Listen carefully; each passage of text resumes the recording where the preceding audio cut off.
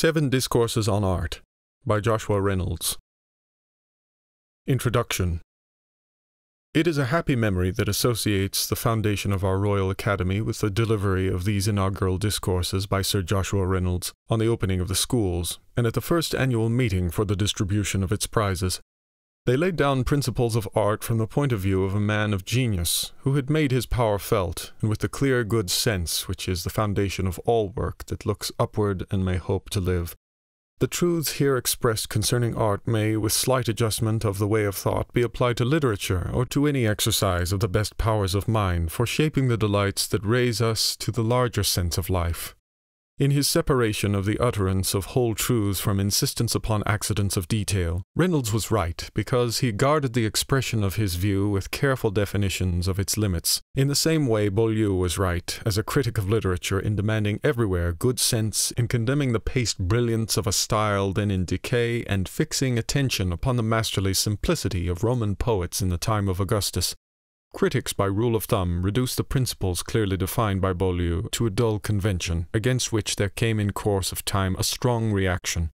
In like manner, the teaching of Reynolds was applied by dull men to much vague and conventional generalization in the name of dignity.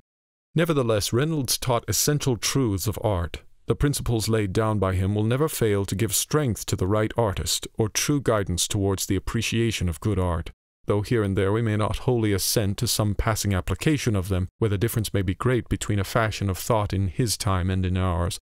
A righteous enforcement of exact truth in our day has led many into a readiness to appreciate more really the minute imitation of a satin dress or a red herring than the noblest figure in the best of Raphael's cartoons. Much good should come of the diffusion of this wise little book. Joshua Reynolds was born on the 15th of July, 1723, the son of a clergyman and schoolmaster at Plympton in Devonshire. His bent for art was clear and strong from his childhood. In 1741, at the age of 19, he began study and studied for 2 years in London under Thomas Hudson, a successful portrait painter. Then he went back to Devonshire and painted portraits, aided for some time in his education by attention to the work of William Gandy of Exeter. When 26 years old, in May 1749, Reynolds was taken away by Captain Keppel to the Mediterranean and brought into contact with the works of the great painters of Italy. He stayed 2 years in Rome, and in accordance with the principles afterward laid down in these lectures, he refused, when in Rome, commissions for copying, and gave his mind to minute observation of the art of the great masters, by whose works he was surrounded. He spent 2 months in Florence, 6 weeks in Venice, and a few days in Bologna and Parma. If, he said, I had never seen any of the fine works of Correggio, I should never, perhaps, have remarked in nature the expression which I find in one of his pieces, or if I had remarked it, I might have thought it too difficult or perhaps impossible to execute. In 1753, Reynolds came back to England and stayed 3 months in Devonshire before setting up a studio in London, in St. Martin's Lane, which was then an artist's quarter. His success was rapid.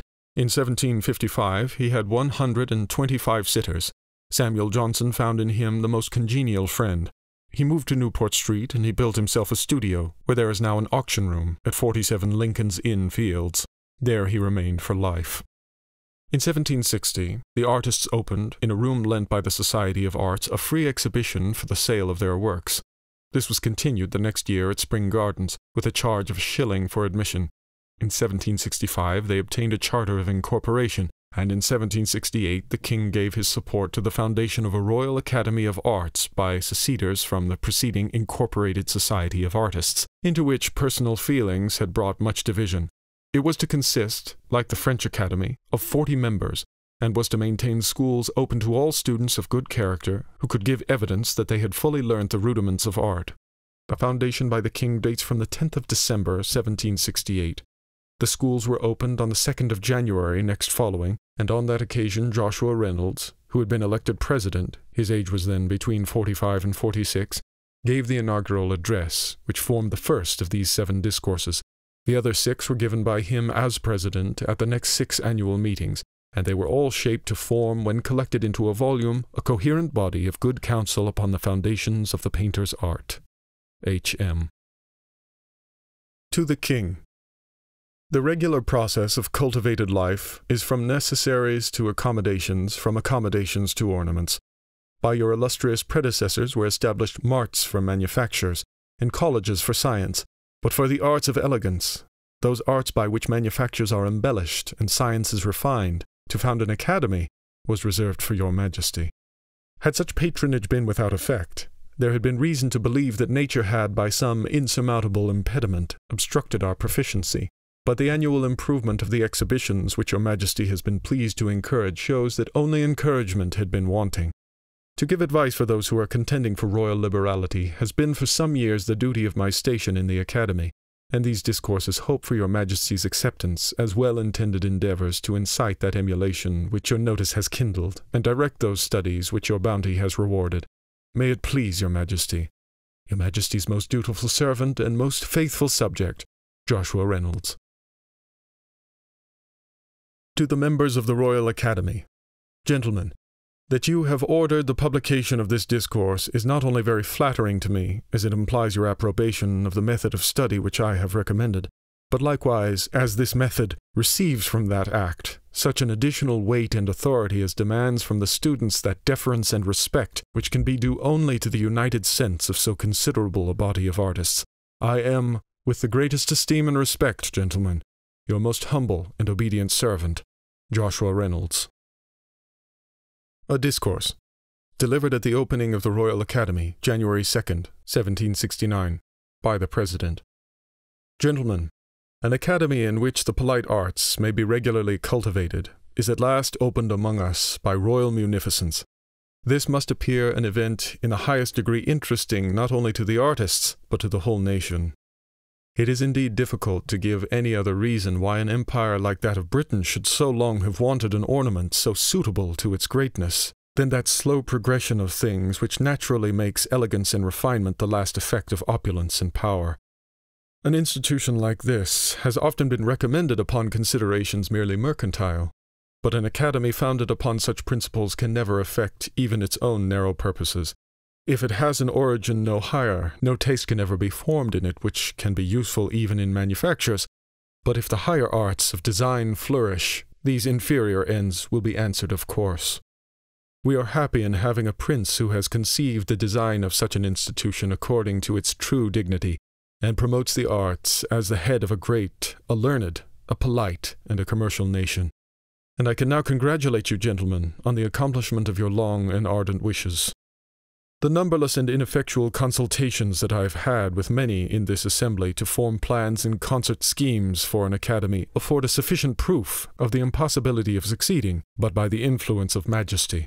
But there have perhaps been times when even the influence of majesty would have been ineffectual, and it is pleasing to reflect that we are thus embodied, when every circumstance seems to concur from which honour and prosperity can probably arise.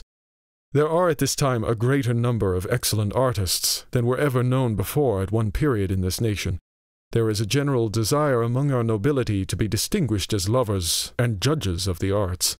There is a greater superfluity of wealth among the people to reward the professors, and, above all, we are patronized by a monarch who, knowing the value of science and elegance, thinks every art worthy of his notice that tends to soften and humanize the mind. After so much has been done by His Majesty, it will be wholly our fault if our progress is not in some degree correspondent to the wisdom and generosity of the institution. Let us show our gratitude in our diligence, that, through our merit may not answer his expectations, yet at least our industry may deserve his protection.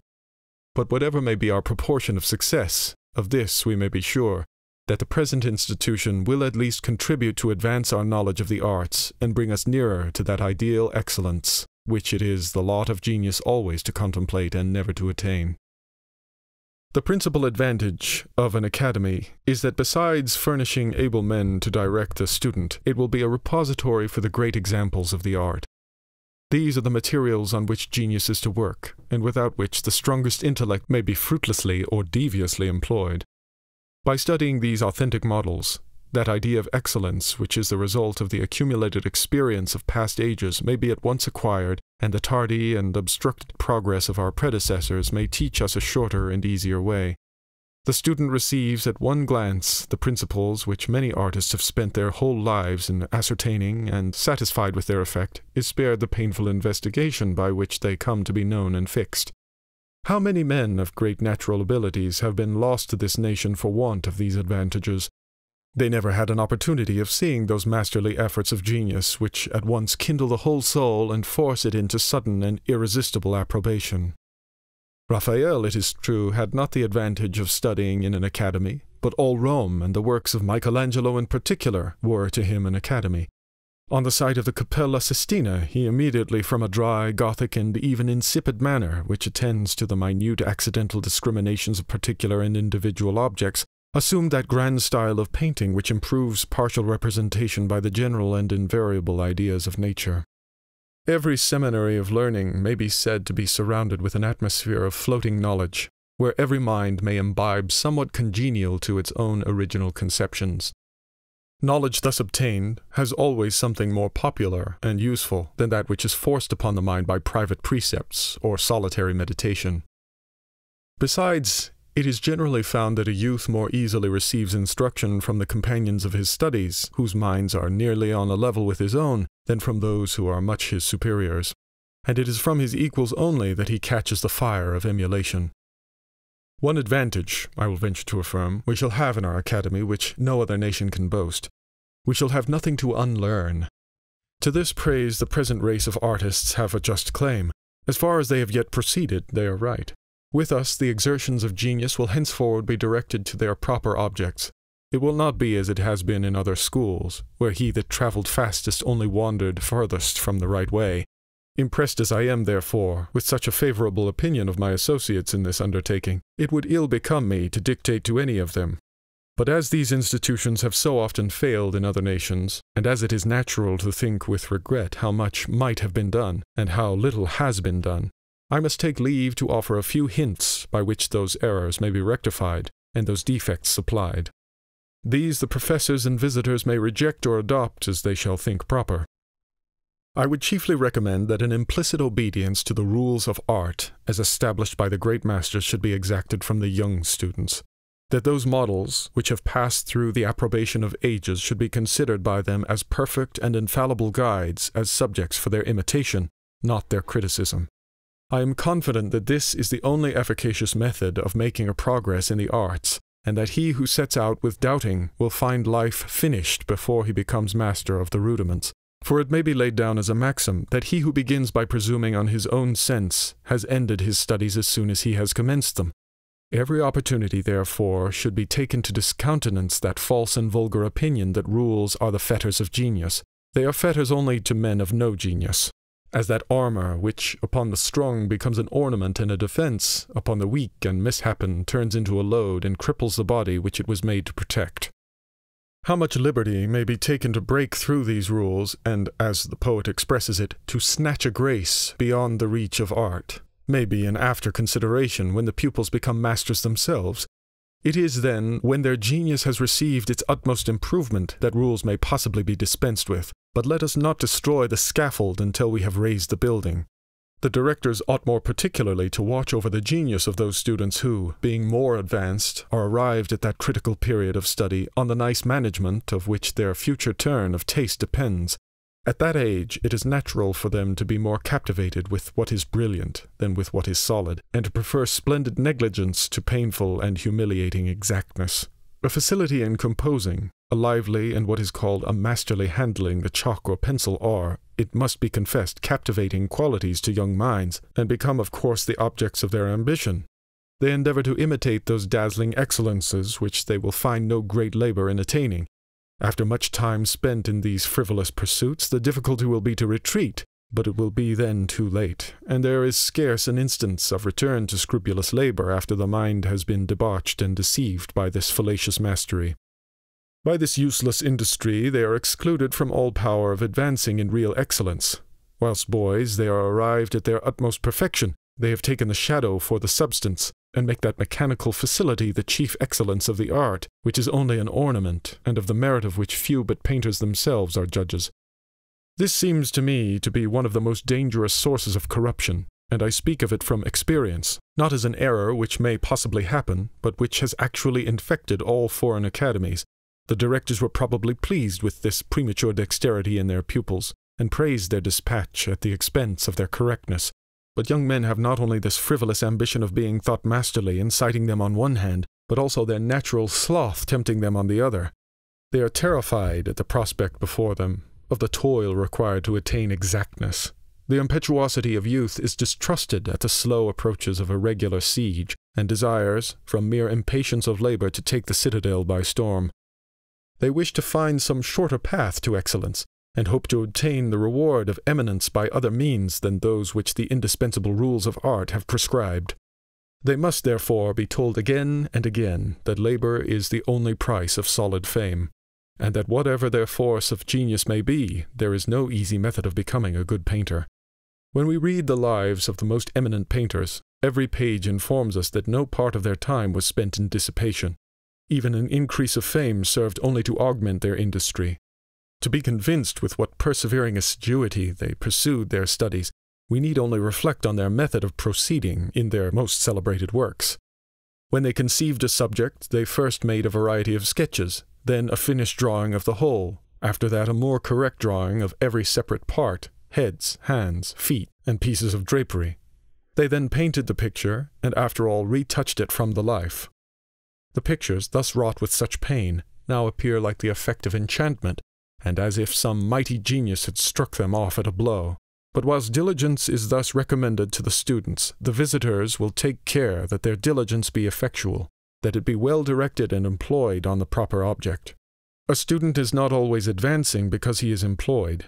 He must apply his strength to that part of the art where the real difficulties lie, to that part which distinguishes it as a liberal art, and not by mistaken industry lose his time in that which is merely ornamental.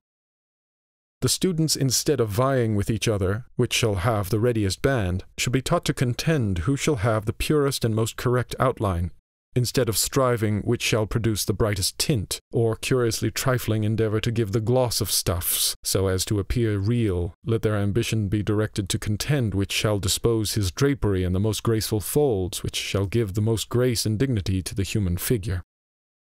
I must beg leave to submit one thing more to the consideration of the visitors, which appears to me a matter of very great consequence, and the omission of which I think a principal defect in the method of education pursued in all the academies I have ever visited. The error, I mean, is that the students never draw exactly from the living models which they have before them. It is not indeed their intention, nor are they directed to do it. Their drawings resemble the model only in the attitude. They change the form according to their vague and uncertain ideas of beauty, and make a drawing rather of what they think the figure ought to be than of what it appears.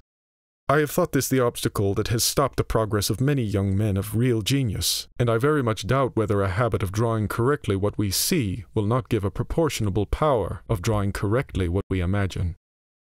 He who endeavors to copy nicely the figures before him not only acquires a habit of exactness and precision, but is continually advancing in his knowledge of the human figure, and though he seems to superficial observers to make a slower progress, he will be found at last capable of adding without running into capricious wildness that grace and beauty which is necessary to be given to his more finished works, and which cannot be got by the moderns, as it was not acquired by the ancients, but by an attentive and well-compared study of the human form. What I think ought to enforce this method is, that it has been the practice, as may be seen by their drawings, of the great masters in the art. I will mention a drawing of Raphael, The Dispute of the Sacrament, the print of which, by Count Kailas, is in every hand. It appears that he made his sketch from one model, and the habit he had of drawing exactly from the form before him appears by his making all the figures with the same cap, such as his model then happened to wear. So servile a copyist was this great man, even when he was allowed to be at his highest pitch of excellence. I have seen also Academy figures by Annibal Carracci, though he was often sufficiently licentious in his finished works, drawn with all the peculiarities of an individual model.